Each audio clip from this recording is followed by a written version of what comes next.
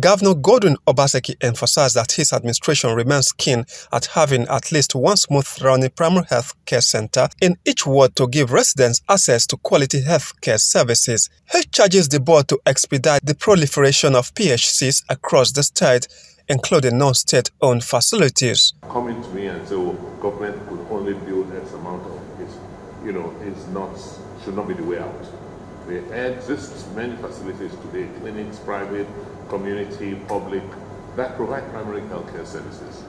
And we should be able to see how we can bring them under the ambit of our regulation, working with the ministry, license them, supervise them, train their capacity, and make them centers offer primary health care services that we monitor.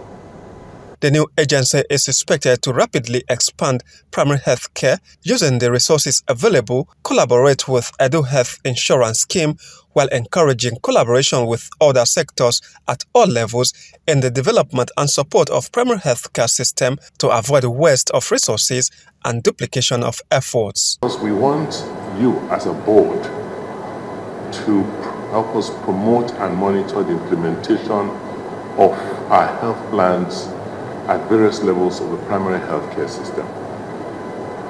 We want to ensure that there is an effective implementation and supervision of all primary healthcare activities, as well as monitoring the maintenance of a minimum acceptable standards in our primary healthcare.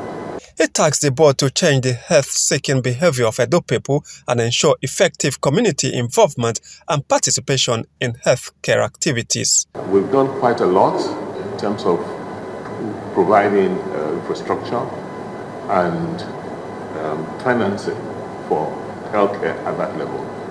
Our people need to know. We need to go into the communities.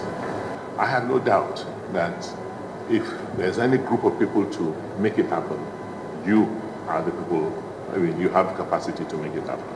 Board Chairman Dr. Phyllis Ogedengbe, who speak on behalf of other members, applauds the governor's drive to take quality healthcare services closer to the people and promise to live up to expectations. On behalf of the board, that we'll be holding our inaugural meeting today, and we're going to start working straight away to make sure that some of the laudable goals of the primary healthcare setup, the way you have dreamed about it and the way you've so clearly stated in your speech, will be achievable in the very short term.